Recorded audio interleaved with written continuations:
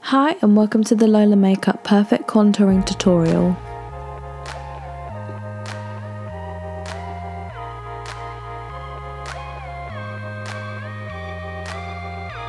To start off, I'll be using the LOLA Makeup Face and Body Bronzer in 03. Using the LOLA Makeup Blush Brush, I feel for the cheekbones and add some bronzer where I felt the dip in the face, right under the high part of the cheekbone. Then adding some bronzer to the forehead and the temples, keeping to the hairline.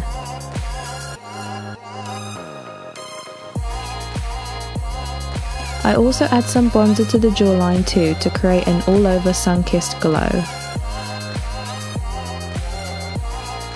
I like to add a little bit of product at a time so that it looks natural and well blended out. Applying bronzer in a backwards 3 motion from the forehead, cheekbones and jawline. It's a simple outline of knowing where to add bronzer.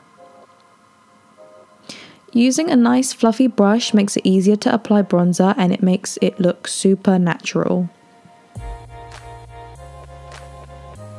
Then taking the LOLA Makeup Shimmer Powder, which is a very versatile product, I use the first 2 shades to the left, which are the lightest and perfect for highlighting.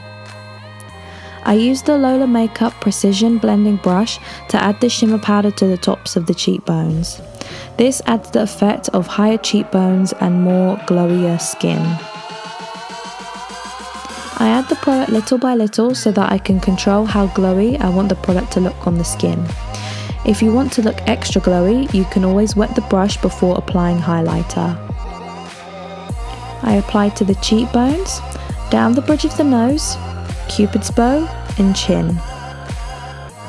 I also like to apply some product under the arch of the eyebrows to give the effect of like higher eyebrows. Using a smaller brush increases accuracy. It's also a fluffy brush so it makes blending a lot easier.